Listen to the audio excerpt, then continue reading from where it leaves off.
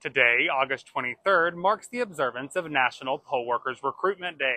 This is a national and a state and the local issue is having enough people to want to work the polls. I kind of feel like not enough people are being asked. That's what I'm doing today, is asking anyone that wants to be a poll worker. Poll workers play a crucial role in facilitating the voting process, from registration and verifying identities to managing the polling stations and ensuring that voting procedures are conducted accurately. I want to encourage people to volunteer to be poll workers.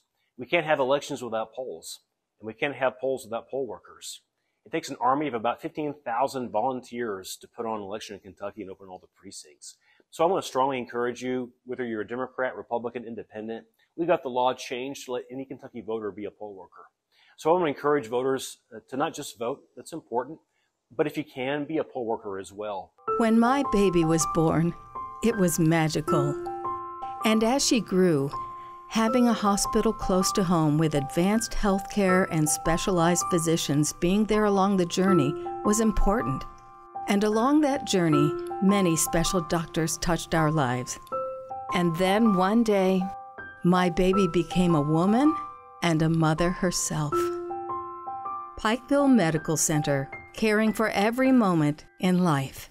In previous elections, poll workers in Pike County, after completing their training and fulfilling their duties on Election Day, were compensated with approximately $300. We need election workers. We used to have 57 precincts. We're down to 30 now. We have early voting. We're going to have early voting at the Belfry Courthouse and at the library adjacent to Lowe's.